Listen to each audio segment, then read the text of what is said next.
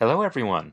Welcome to the MuseScore Café for today, December 16th, I believe. 16th, 2020. My name is Marc Sabatella. I'm the director of the Mastering MuseScore School. This is my weekly series, the MuseScore Café, where I talk about some aspect of creating music with MuseScore. So thanks, everyone who's here. I see a number of people checking in, which is great.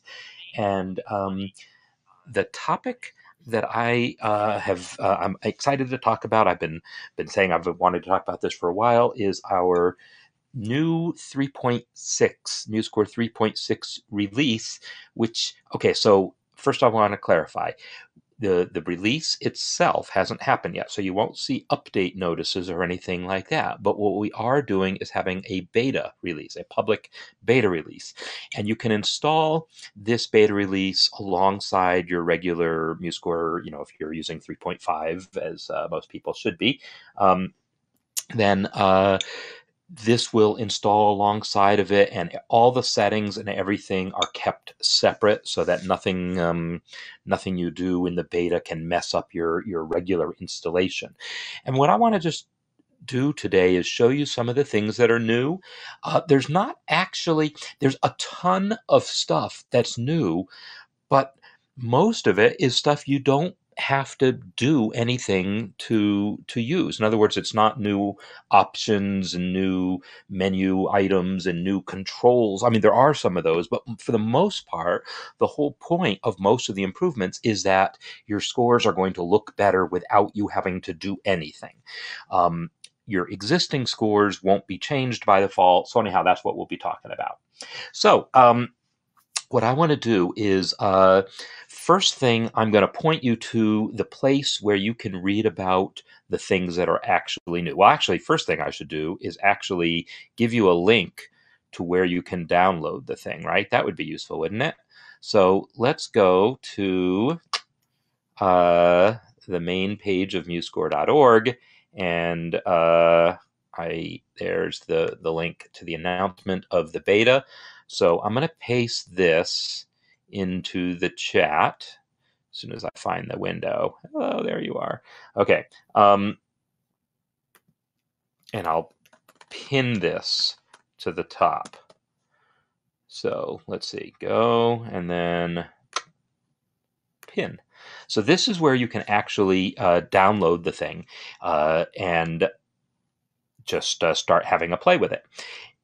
I also, though, want to show you, this is where I'm going to be working from. This is in the online handbook. So on musescore.org, if you go to the handbook, which is where all the main documentation is, you'll see in the appendix is new features in 3.6. And this is what I'm actually going to work from to make sure that I cover the stuff I want to cover here. So that will document what the new features kind of are. And again, most of them are not things that you have to do anything in particular to enable, at least for new scores. For older scores, I'll show you what's involved with that also. So really, the big thing, actually, let's just look at the announcement, because then we can say things. There's a nice picture here, which is kind of showing what's new is fonts. There is a new music font. So if you're looking at this and saying, well, gee, some of these sharp signs and time signature things look different than I'm used to seeing, this is deliberate. This is designed to mimic the look of, well, let me back up. It is designed to look professional. It was professionally designed co-designed by our new additions to the MuseScore team, Martin Curie and Simon Smith, who have designed this font. And where it's called the music font is called Leland, and it's based on a program called Score. And Score is actually the program that most publishers were using before things like Finale and Sibelius and now MuseScore and Dorico and all these others came out. It was the music typesetting program, and still is, even though it's not commercially available. It was never really available to the general public that I know of, and as far as I know, isn't available at all anymore. It's still a very well thought of program in the publishing world. And this is an example of a score that was actually created using Score. And so, I mean, the fact that the time signatures are big and above the staff, that's unique to this particular score, but at least shows you what the font looks like for time signatures and just how the clefs look, how the notes look, how the accidentals look, and also the text. We also have a new text font that we're calling Edwin. And this new text font is designed, it's actually based on the New Century Schoolbook text font, which is used by a lot of publishers also. So I see a question about the Google Arts and Culture Blob Opera. No, I don't know what that is. Is this like the thing that shows up if you try to do a search today? So I should I should check that out later.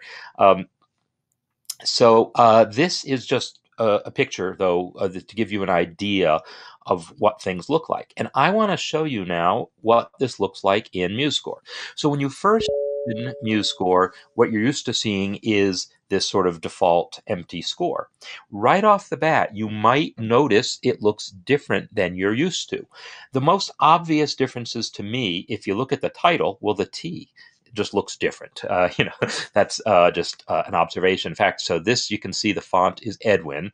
If I switch that to free serif, this is what it used to look like. And the T is the really obvious difference, that the serifs are noticeably more prominent in Edwin as far as that goes.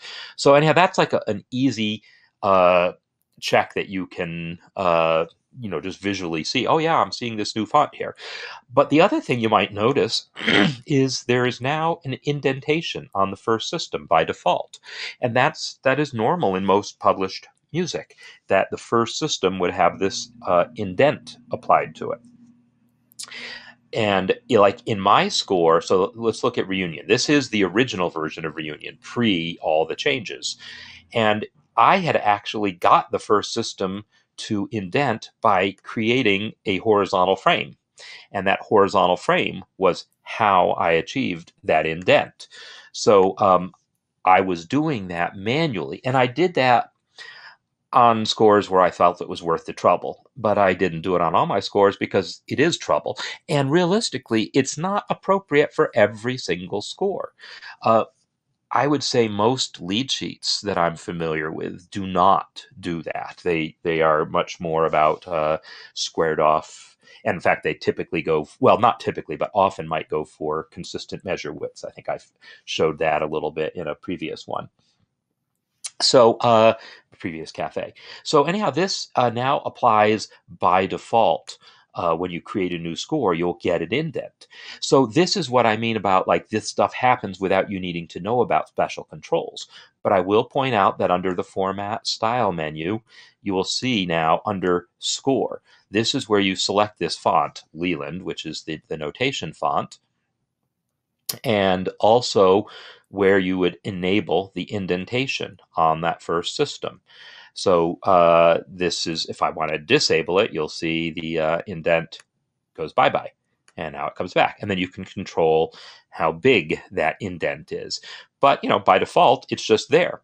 So this is what Reunion looks like with my manual adding this horizontal frame.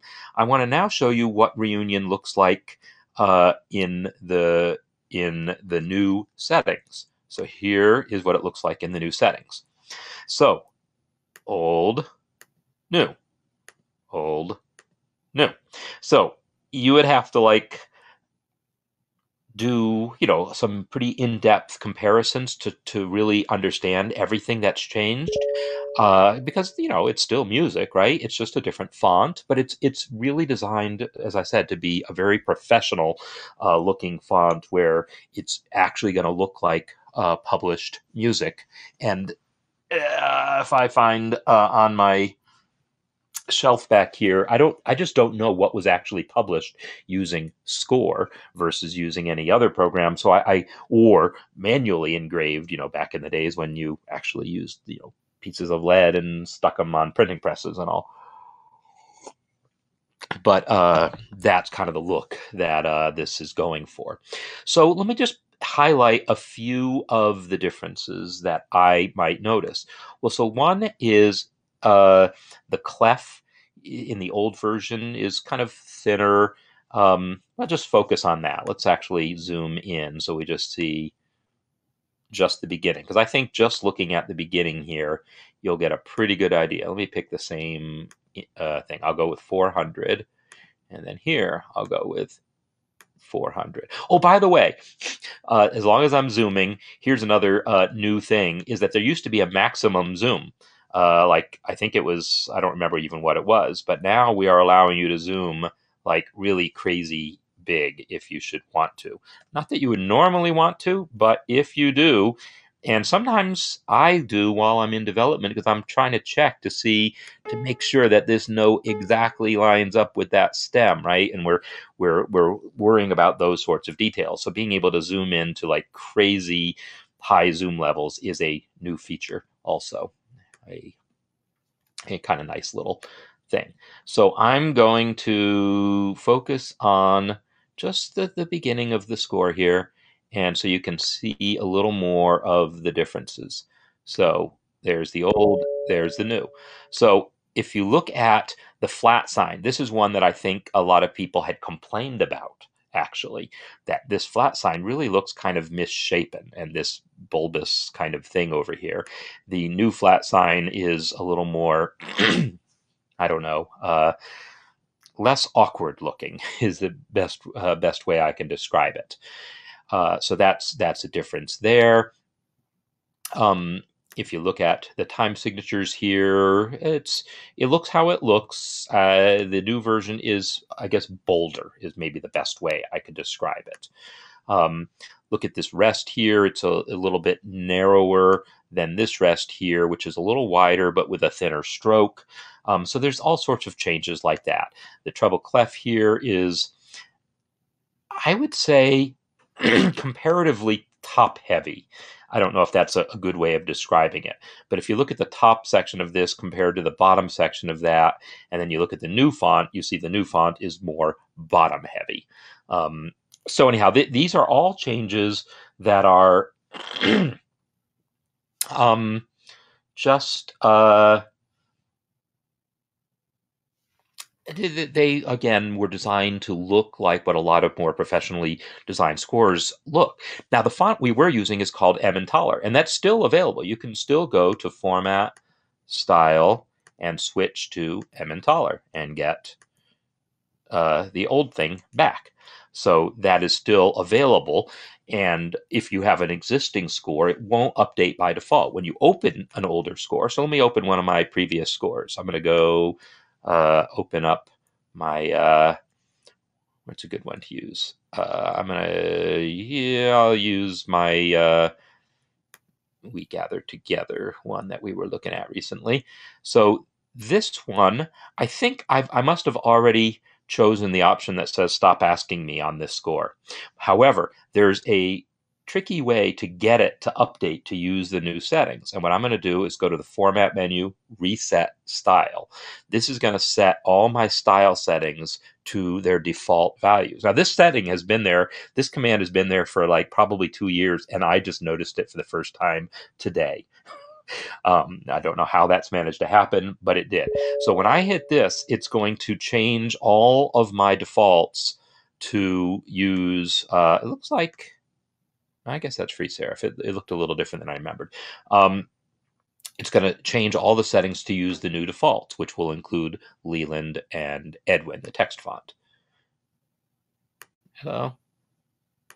Oh, seriously? So, one of those crashes that happens in demos? No, it didn't crash. It just took a minute. All right. So, not sure why that took as long as it did, but anyhow, so just by doing that Format, Reset Style, I was able to get this score to update to the new settings. If I hadn't already opened this one before and chosen against it, it would have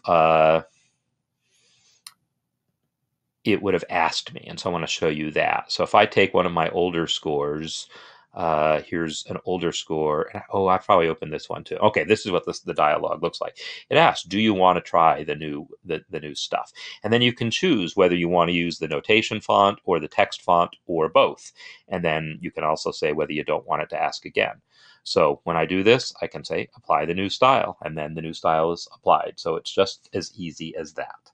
So yeah, overall, if you want to say that most things look bolder, that's probably true, but it's actually not that it's, I would say, the things that should be bolder, the things you want to have your eyes drawn to are bolder. Other things are maybe not as big as they were before. So for instance, the whole rest. Do we ever have a whole rest in Reunion? Yes. Well, we have a half rest here. The half rest is actually less prominent here. And also you saw with the eighth rest, right? This eighth rest is less bold than the eighth rest was there. So some things have actually gotten a little lighter in comparison, and then the hope is that the things that should be standing out more do stand out more. I wasn't involved in the design of the font, but as I look at it, I really see a lot to like about it. Now, it's also the case that, well, it's different, right? And so if you're just used to how things look, then you can keep your old scores looking the way they have looked. And when you create new scores, you can go to Format Style and just set them manually to Emmentaler. I should also mention that if you come up with any customizations you like maybe you like the new font, but there's some other settings, like maybe you don't want the indent turned on by default, because mostly you're using scores where that's not appropriate. You can set up whatever customizations you like, and then you can go to Format, Save Style. And when you do that, it'll ask you, it'll put up a dialog and give you an opportunity to choose a name for the file. It'll end in .mss. And then you can go to Edit, Preferences, Score, and say what you want your default. So here you can see the default is Leland.mss, and that's how it's going to load the Leland defaults every time you create a new score. So you can override that. You can, instead choose one of your customized styles to be your default style.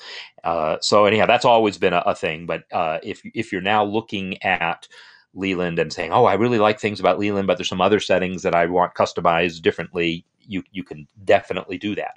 And I want to mention another thing that's different. And this isn't a font difference. This is another setting different. The slur here is thinner than this is the old default settings. The new defaults have the slur as thicker in the middle. Again, this is a traditional way that most scores are engraved, and MuseScore's defaults were just always a little bit thin. And that is also just a setting under style. It's style slurs, and this is where you set these thicknesses. And you can see here that Leland has already made this thicker than whatever the original default is. And that's because anytime you change to, when you change to that Leland style, it's going to not only change the font, but it's going to change a few other settings, like apparently this one. So that if I reset it, well, I guess it's just showing me that it's different, but it's resetting to what was in Leland.mss. So if I want to find out what it was previously, I could go here, Format, Style. It looks like it used to be 0.15, but now it is 0.21. So yeah, it's just a thicker slur in the middle. So anyhow, there's an immediate and obvious visual difference between in how your scores look as a result of the fonts and some settings like slur thicknesses, and I think the ledger line width might be a little different, and a couple other things like that. So that is something that you see just without having to do anything. When you create new scores, it'll be that way. But some of the other changes are really that much more exciting when creating new scores. And I want to call attention to this. I'm going to go to create a new score, and I'm going to give it a title, and I'm going to say, some sort of wind ensemble. No, it's not even going to be winds. Well, what is it going to be? It's going to be instrumental ensemble. That's what it's going to be. And now I say I want to choose some instruments, and say I'm like, I know I want some trumpets, I want some horns, I want a tuba. And notice I typed trumpet first because I think of trumpet as the high instrument. However, that's not traditional. Traditionally, horns go before trumpets. It's just the way it is. And MuseScore now knows that. So even though I added the trumpet first, then the horn, it knew to put the horn above the trumpet, and then the tuba. Now, let's say I want to add some clarinets. It knows, oh, the woodwinds go on top. So it does that automatically. And then again, I add a bassoon, then I add a flute. It's doing everything in the right order. Oh, strings. I should have some strings. Oh, I didn't mean this, but I'll go ahead and add a guitar anyhow. Classical guitar, and it knows that goes on the bottom. And then if I want to add other strings like violin. Now, I thought that we were going to have violins show up here, not just violin on the common list. It appears that maybe that's not the case. So, oh, the search box moved up here. I think that's great because a lot of people never found it, and now it's here at the top of the list, but I was looking for it at the bottom where it used to be. So violins is what we really want, assuming it's a whole section. And then I want to add another set of violins because I've got first and second violins, and then not viola, let's remove that one, but violas and cellos. And we'll just go with it that way. So it added everything in the right order. Now, when I create this score, we'll notice that not only did it add them in the right order, but look what it also did. It automatically connected the bar lines so that the woodwinds are connected by a bar line. The brass is connected by a bar line. The guitar is kind of by itself.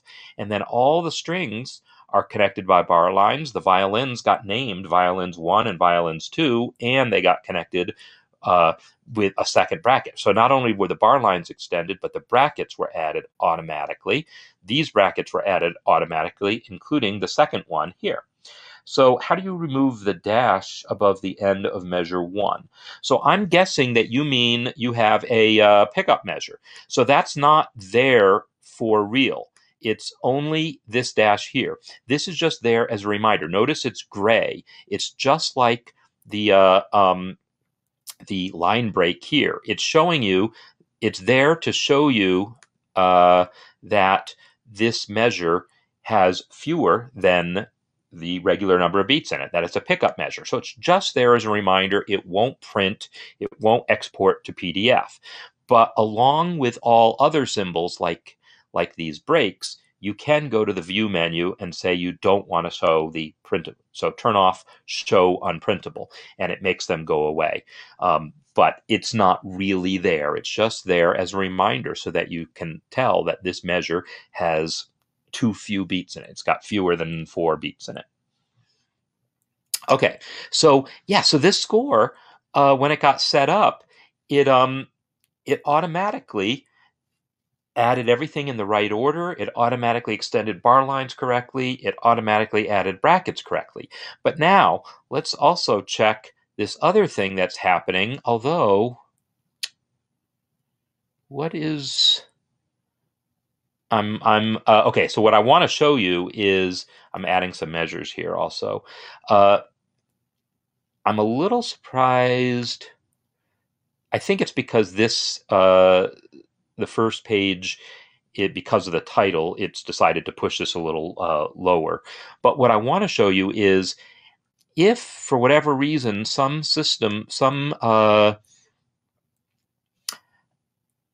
pages might have more staves than other staves, like if I turn on the hide empty staves option. Well, first let me enter some notes so I don't have a problem here. I'm going to enter some notes. Okay, I'm entering a C everywhere because I wanted to enter a C everywhere, but of course, with concert pitch off, that's different pitches. So because of the transpositions, but we're not going to worry about it. So say that in this part of the score, all the instruments are playing. Let me hit R to repeat that and just fill up a little more of my score. But on this part, let's say that only the concert pitch instruments are playing. Whoops, not that one.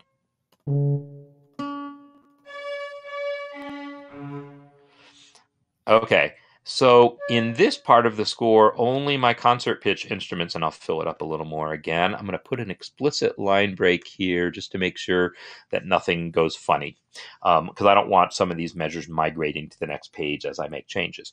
All right, so when I turn on hide empty staves, let's do that. This is under Format, Score, Hide Empty Staves.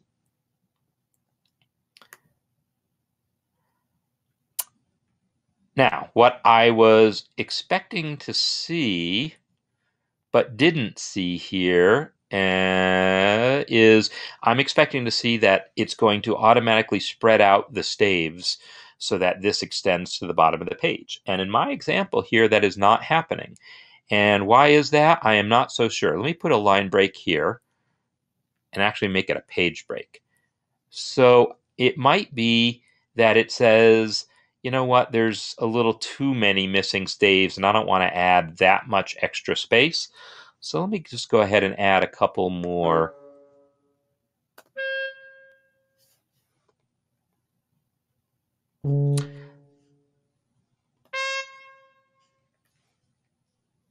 So maybe it's not turned on. Maybe I got to turn that option on. Maybe that's not on by default. That would surprise me. Let's find out though. That's under the page, enable vertical justification. All right. So already I'm seeing something I don't expect here, and I don't know what to tell you about that, why that's not working. But what is supposed to happen is it's going to automatically spread these staves out to reach the bottom margin there. And for whatever reason, it's not doing it. And that's surprising me. So I'm not sure what to tell you about that. But I will say that in general, that is supposed to work. That is bugging me because that was one of the important things to be able to show you. And the fact that it's not working is definitely odd. We fixed a bug in this, like just in the hours before we released it, and I hope that fixing that bug didn't cause another bug, but it's certainly possible. So anyhow, this is going to be something I'm going to have to take back and go back to the drawing board on. I didn't implement this. I did get involved in a little bug fixing with it, but it definitely does work in general. And so now I have to ask myself, do I have other scores that I can show you where it definitely does work? I'm going to go to the string quartet. And what I'm going to do here is add a bunch of measures and say I'm going to add breaks every 4 measures. All right, so I think this is going to make the situation a little clearer. All right, yeah, all right, now this is what I'm talking about. Okay, so let's look at this. So the empty ones have the staves really close together. And that's, of course, not really going to happen in real life. But notice it was able to fit 4 systems on this page and how close they are. On the next page, I added a note way below the staff that caused this pair of staves to get spread out more. And this then prevented it from being able to fit 4 systems anymore. It's only got 3 systems on the page. Well, if I disable that option, that enable vertical justification, this is, let me undo this.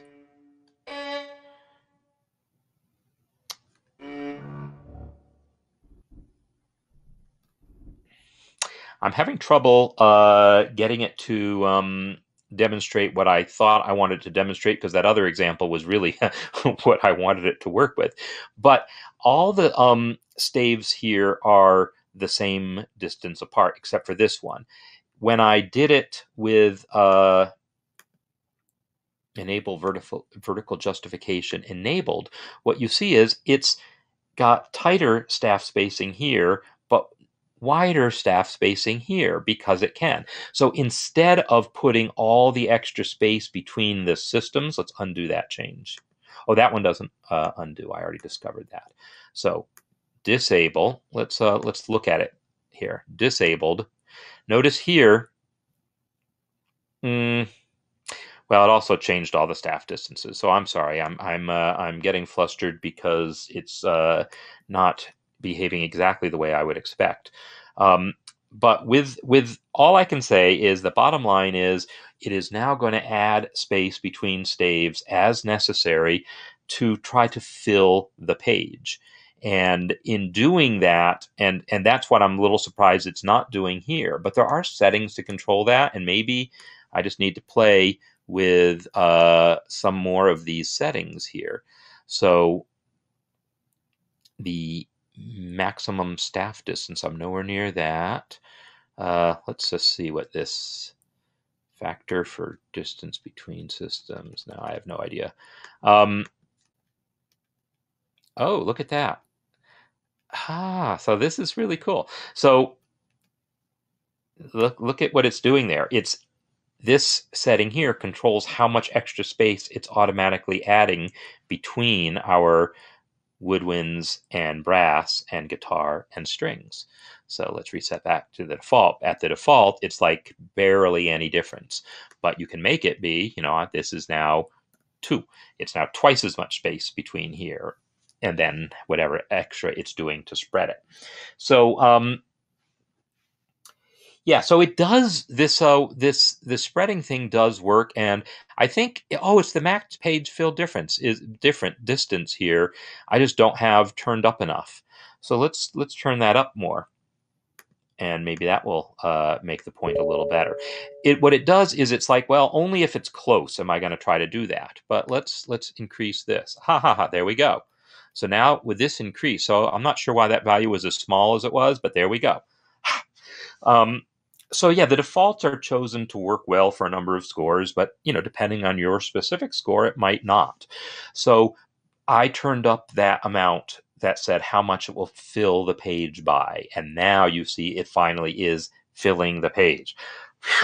All right, that's good. I was actually scaring myself that I broke something in this bug fix that I did yesterday. So thank you. The max page fill difference. Simon, yes, thank you so much. I discovered that after I discovered that you posted that after I did that there. But that's what was apparently missing, and I just didn't have it turned up high enough. Suggesting that maybe a higher value is better, but I remember a previous, like in the alpha version, it was really high, and it was doing crazy things like taking a lead sheet that only had 3 staves on it, and it was spreading them all out to fill the whole page, and that wasn't going to work. So I'm sure that's why it got reduced. The default got reduced, but maybe it's reduced a little too much, or maybe not. Maybe that's better. But in any case, there you go. It does work. Ha! And thanks, Simon, for checking in here. Feel free to give me any other pointers. Wow. Oh, Howard. Yeah. So Howard's in.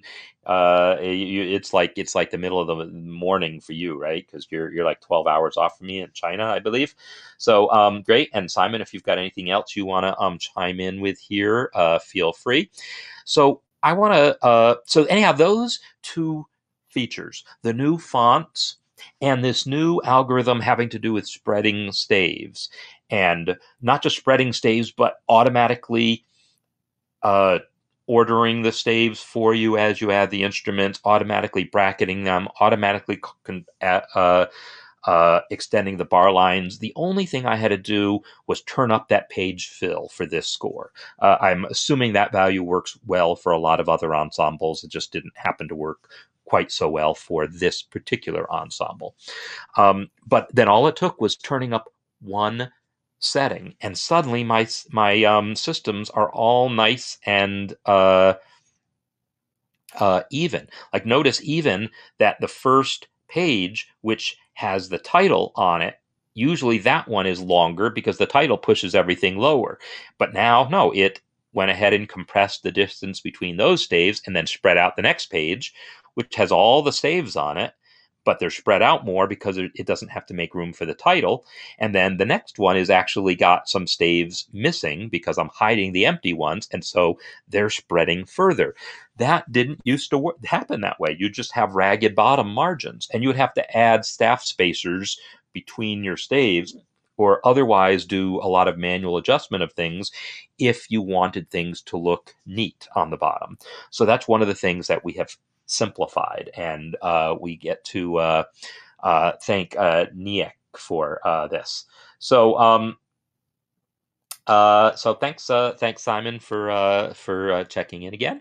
And so yeah, this right here in a nutshell is the biggest stuff that that you can look forward to, is that when you create new scores now, they're going to look better by default. You're going to have the right instrument ordering, you're going to have the right bracketing, you're going to have the right extension of bar lines. Those are all things you could get right before, but they took effort. The spacing took a lot of effort because it would mean every single page going through and adding these spacers to space things out. And then furthermore, if the layout of your score changed, you'd have to adjust all your spacers. Now this is all automatic. So the automatic extent to which you get things looking really good out of the box, plus of course the new font, this is the main thing that we are talking about that's new in 3.6. So other than that page fill, none of this required me to take any explicit action. It just happened automatically. Or when opening an older score, I got to choose, yes, I want to use the new settings. Other than that, the other new features that exist, so we saw the vertical justification, we saw the indentation, applying the new automatic ordering. So if you have a score that you created previously, so like if I open one of my older scores, and let's see, do I have one that's got some random combination of instruments? Well, probably I do somewhere. My test folder is where I have all sorts of random things that people have uploaded as I've been trying to, as we try to fix bugs and things. So let's take a look at some random score that someone sent me. So I'm going to say, yeah, let's go ahead and put in the new styles. Actually, I'll tell you what. The new style settings, even if I say I want to apply the new style setting, it applies the fonts, but it doesn't apply that indentation. Notice it didn't apply the indent, and it didn't apply the justification. So what I'm going to do is I'm going to say I'm going to use that reset style, and now that's going to do the spread and the indentation. And this is the look of this page is actually why maybe that page fill is as low as it was, because this gets a little dangerous if you have a situation where there's only 3 systems and you have these huge gaps there. So that's a reason why that page fill was turned down, to prevent this from getting worse. This is probably okay, but there's probably there were definitely in the alpha situations where you would just get crazy amounts of space. Anyhow, in this, it looks like this one doesn't have any instruments in it. It's just voices, but it's the voice and the organ. So if things weren't connected the way they should be, all you have to do is under ordering say, well, what kind of ensemble are we talking about here? It's not going to change the instruments. It's going to fix the ordering for you, because realistically, the ordering is different for a jazz big band versus a concert band as far as like how what the proper order of instruments is. Sometimes we list brass in a different order, or we list woodwinds. Saxophones might be in a different position relative to other woodwinds, and so forth, depending on the kind of ensemble you're talking about. So I wasn't aware that we had this many different ones to choose from. But you could just say, oh yeah, this is actually meant to be a small concert band, and then if necessary, it will reorganize the staves for you. So In fact, I want to see that happen. So I'm going to create one, and I'm going to deliberately create something weird. And it thinks this is orchestra, but then I'm going to like fool it by moving the harmonica up to the top. And when I do that, it now says it's customized. Oh, that's nice. Wow, that's cool. So it's this customized version where the harmonica is on top. But if I go back to this, I can now tell it, oh, just change it to the plain orchestra thing. And it moved the harmonica back to the bottom for me because it thinks harmonicas go below brass in an orchestra. I don't know how many orchestras call for harmonica parts, so I can't vouch for the correctness of that. But in any case, the point is, if you have a score where you've got instruments that you've set up one way, or in which it's just willy-nilly because you weren't thinking, just by selecting an appropriate type of ensemble from that drop down, it will sort them for you the way it thinks is appropriate. So that's something you can do. Let's just go through other things that are in there. So there's a bunch of like subtle things that have settings that I don't want to dwell on too much, but there's certain things like the length of ledger lines and the distance between beams where we had settings that we had made that were designed to look right, but the way we implemented them wasn't right. I don't want to go too deep into this, but the point is, if you take an older score and import it, and if you take an older score where you had customized the distances between beams or the lengths of your ledger lines, and you then import that score into 3.6, the meaning of that customization will have changed, because basically we were always interpreting those customizations wrong before, and now we're interpreting them correctly. So if you had customized those settings, that's under Format, Style, I think. So under Notes is where the ledger line length is, and under Beams is where those distances are. If you had customized those before, when you import that into 3.6, you might see a difference. And so there's a section in the handbook here that tells you about that and how to adjust it. It's not something you normally need to care about. Similar with some adjustments having to do with the placement of the flags relative to the stems. I think something that's different now is that the tops of stems are now flat, whereas they were rounded. And I gather that, I know that was a deliberate decision. So this is the new flat stem top. Is it the new flat stem top? Or maybe I'm confusing myself. Well, in any case, maybe I applied some settings. Anyhow, there's differences there. We're getting really into the nitty gritty of some things.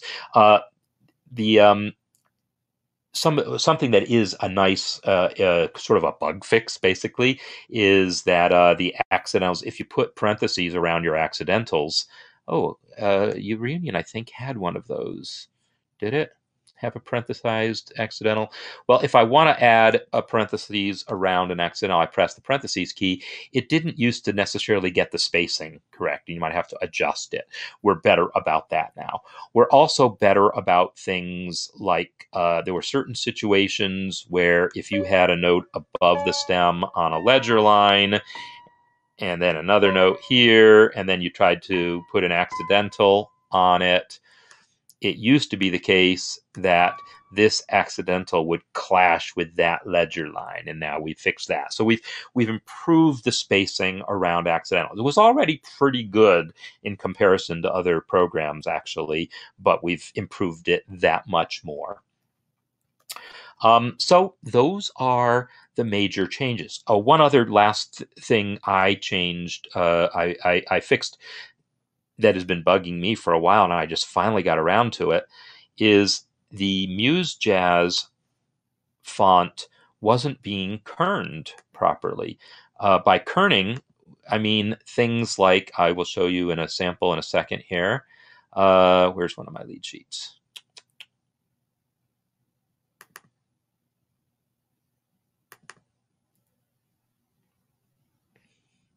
So here I don't want to change the style. So kerning is the process of making letters sort of overlap where possible. So T coming home to. There we go. So this here was not working properly for the last couple years. The letter O, notice how it's able to tuck under the T? That had been broken the last couple of years. Not just the word to, but anytime that sort of thing happens. And so managed to improve that as well. So that's happening more correctly. There's some, I think, yeah, and the Edwin font kerns beautifully. Other fonts work right, but MuseJazz was always a little goofy. Now, I should mention this particular score I created kind of before we had a notation font for jazz. And so we do now have, by now, I mean, for the last couple of years, we've had a font called MuseJazz. So there's MuseJazz text for the text, but there's MuseJazz so that, let's go back to Emmentaler, which is what this was created with.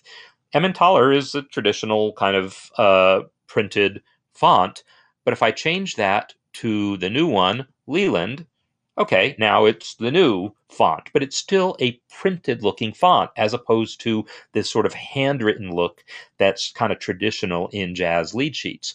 So we've for long had a MuseJazz font, which then gives you a more handwritten look to things like your clefs and your time signatures and your accidentals. The notes themselves are actually still, these are just straight stems. We don't go crazy on stems, but we do things like play with the thickness of the bar lines and other things to give it a more hand-drawn appearance. So that's not new, but what is new is a new handwritten font, Petaluma. So Petaluma has its own distinctive look in which you can compare. MuseJazz has a tall clef and relatively small time signatures. Petaluma has the opposite, a small clef and tall time signatures. I would say that all of these sort of choices are sort of, your own personal preference, but people were always saying, hey, I like the idea of handwritten fonts, but I don't like that particular one. Are there any others? And so this is an open source one that we have been able to incorporate. This we didn't design ourselves. Leland, we actually designed ourselves. By we, I mean Simon and Martin designed Leland themselves. But Petaluma we got from a third party, but it's open source, so it's we're able to include it. So those are basically the new things that I know to be telling you about. There's probably a few other smaller little fixes and tweaks and things here and there. And it's not expected that we're going to add any new features. By putting out the beta, we're saying we're done with features. We're going to fix bugs that get reported, but we're not looking at adding new features to MuseScore 3.6 at this point, or to MuseScore 3, because the next major release after this is going to be MuseScore 4. It's still going to be many months out, summer, fall, whatever, next year.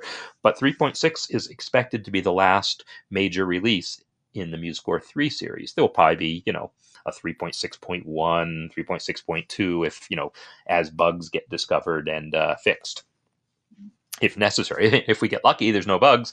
If we get lucky, all of you will install the beta, play with it, submit problem reports, and we'll fix them all before 3.6 comes out for real. I suppose the next question is, when is that happening? Well, I don't know the answer to that question. And even if I thought I knew, there was always the chance that it's wrong, right? Because it's going to depend on how many bugs get reported and what's involved in fixing them and so forth. So all I will say is that 3.6 should be coming soon. I don't think anyone is looking at this beta as being 3 months of beta. I think we're talking weeks probably. So those are the things I want to show you. And again, I encourage you to download the thing and install it, because it's not going to conflict with your existing installation. You can have 3.5 and 3.6 in parallel, and they won't like share settings or anything. I actually personally like them to share settings, so I've done some tricks behind the scenes to get them to share their settings, but normally they don't. Oh, that does remind me though, there is another thing that's not on the list there it's absolutely worth showing you. and it's still in the text palette, even though it doesn't really belong there.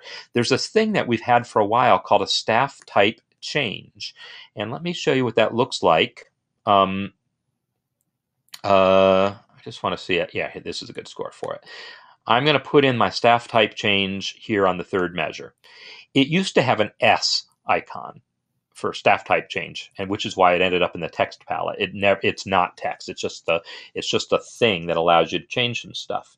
So reverse final bar line, is that really a thing? Okay, so I'm going to come back to that in a second, but I want to talk about this staff type change. The staff type change, once you add it, and this has been around ever since MuseScore 3, but it's been limited, and we've been gradually improving it, and it's gotten quite a bit better for 3.6. So for instance, there, now my staff lines are invisible from this point on. I added my staff type change to measure 3, and then I said invisible staff lines, and now the staff lines are invisible. Of course, you can still see them grayed out because show invisible is enabled here, but now that's not.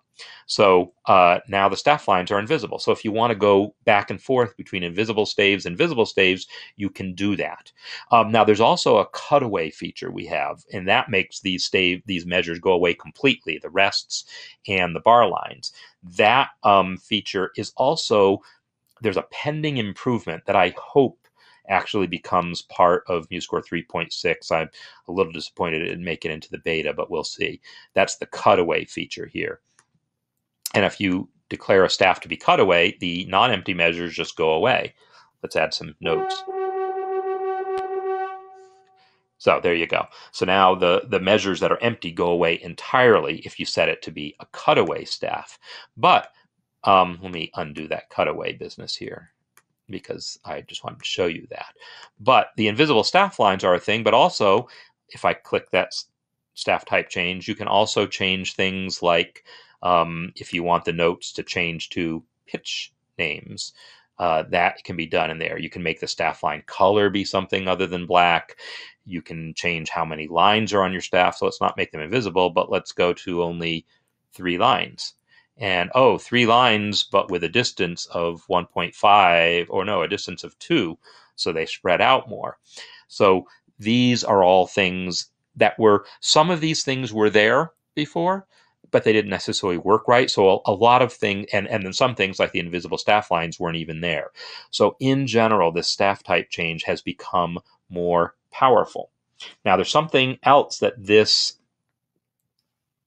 I would very much love to tell you is going to work, but I don't know if it's going to work, and so we're going to find out in a second. But I vaguely recall finding out that this is going to work. I'm going to try to add an instrument change here. Instrument change from this palette here, the text palette. Instrument change to drum set.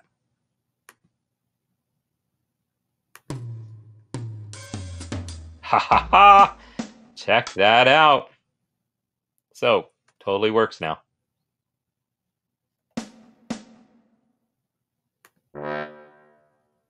Totally works, not totally though. Well, that's interesting. Well, that's an interesting little glitch. It's still playing back when I click in the palette. It's clicking back. It's playing trombone notes, but it's adding them correctly. Oh, that's kind of an interesting little buglet. So, trombone, drums. There you go. So that was never possible before. It was never possible before to change between a pitched and an unpitched instrument like that, and now it is. And this is really big because often in percussion ensemble type scores, you might go back and forth between, saying, playing marimba for a while and then move over to playing a drum set or playing snare drum or whatever. So in orchestral scores or percussion ensemble type of thing, where percussionists aren't just sitting behind a drum set the whole time or aren't just playing triangle the whole time, they might go back and forth between pitched and unpitched instruments, and it was never possible to do that directly, and now it is. So I want to see the thing about the reverse bar line. So that was about the double bar line. So let's look at this double bar line here. I'm going to assume that this is either in the inspector, style, final bar line. reverse final bar line. Boom, there it is. So I guess that's new. I would never have wanted one. Well, I know maybe you could want one at the beginning of a system for some reason. But I also don't know if there's a style setting under bar lines to control that. Scale. Nope, it's not. I guess it's not a style setting. It's just something you do individually. So, there you go. So, as far as new things, like new features, new buttons to press, it's not a big release in that sense. But as far as the difference it's going to make in how your scores can look, it's a huge release, because with this automatic processing of the ordering of the staves and the bracketing of the staves and the bar lines and the spacing and the new fonts, scores are going to look much better by default. And so people who, like MuseScore.com has, I don't know, millions of scores that have been uploaded, and a lot of them frankly do not look good because MuseScore didn't do these things for them, and they didn't know how to do these things. Now, if you know how to do these things, it was possible to get good results. It's always been possible to get good results on most of these things. It just took conscious effort, and now it won't. And so now we think that the average level of professionalism of what we see on MuseScore.com is going to go way up, and hopefully you guys will be happy with the results you see as well.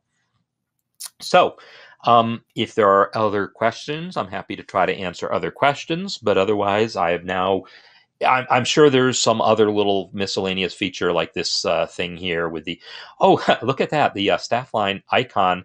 The icon actually changed its appearance depending on how many lines. So 0 staff lines. Hey, that's a thing. That's different than invisible staff lines. So when staff lines are invisible, 0 staff lines. Nope. 0 staff lines. Huh. Yeah, I don't actually know what's up with that. But because I had the line distance so big. In any case, it's showing me within the icon a little bit about what it's going to look like. So that's kind of cool. Anyhow, because it used to just be an S. So I appreciate you all being here. So again, I'm going to remind you that tomorrow I do my music masterclass. And by the way, the easiest way, I always try to send out specific links to specific episodes, so that like the link that I send out via my email list. And if you're not on my email list, please go ahead and go to here, easiest way. If you just go to my website, you will have the opportunity to sign up for the email list, and then I'll send out notifications about topics for, what I'm going to talk about for Café, updates, and all things like that. This is my site here. And that's also where I have to give my commercial, where you can go and sign up for any of my courses, the Mastering MuseScore course, which I will be updating for 3.6 at some point after it comes out and everything's all stable. And my harmony course, my theory course, etc., and the music masterclass there, which is free.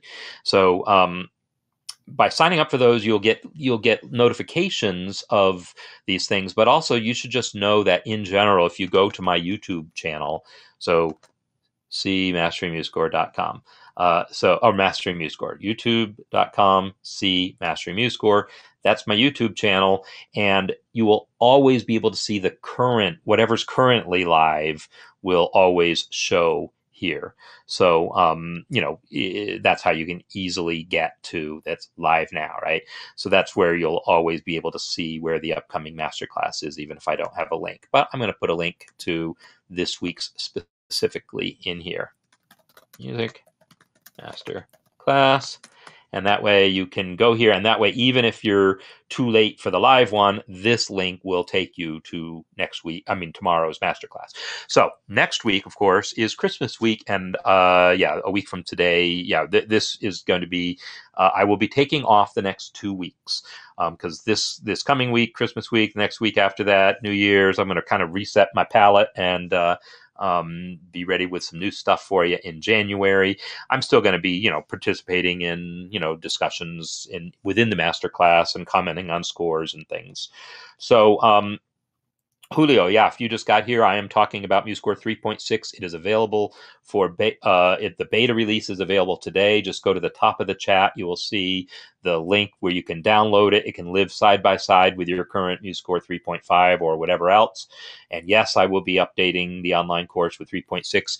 I will probably start on that once it's released because I want all my screenshots to look good. So I might work on it a little bit over the next coming weeks, but I will be doing it that much more once MuseScore 3.6 really releases. It'll only take me a week or two to update all the videos that I need to update. So, especially because there's, really only a few new features to show. It's mostly just about stuff working better. So it's not going to require that much to do the update. All right.